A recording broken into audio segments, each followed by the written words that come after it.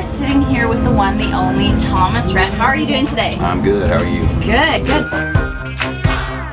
So I guess it's so. You've had a busy summer. We have. You've been putting out new music constantly. Yeah. I'm loving the new single. Thank you. First time I heard it, I was in Nashville, driving down Wedgwood, and I was just like, what is this? Who is Name this? dropping street. I know. I was like, Wedgwood, like I've had an experience on Wedgwood. That gas station is really scary. Yeah, it you is. know? And so I'm like, what is this song?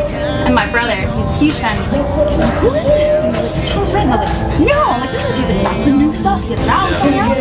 So tell us a little bit about the album. It's coming out Yeah, for sure. September 25th. Yep, September 25th, called Tangled Up. Awesome. You know, if you like Crash and Burn, then I think you'll really love the record. Awesome. It's a very, very different record. It's a big mixture of kind of genres and things that I was influenced by as a kid and influenced by now. And it was a blast to make. It was probably the most free project I've ever done. I kind of just got to go ahead to go do our thing. And so 13 brand new tracks. Is there a particular track that you would say is your favorite? That I wrote for someone else or that I wrote on my album? I would say for your album. On my album, yeah, there's a song on there that I wrote called Die Happy Man. It's like the only song on the record that you can't fully have a dance party to. It's a little slower, but I wrote it completely about my life, and I've never actually written, you know, a lovey song.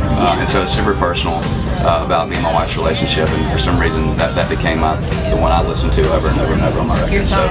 So that's my jam. That's awesome. Jam. That's Yeah. so awesome. Like now you're going to be taking the stage in like a few hours. Yeah. It's an insane crowd up there. Yeah, I don't know if that's you what I played Boots and Hearts, but last night I was like, oh my gosh. Yeah. Put your seatbelt on. Okay, put your seatbelt on.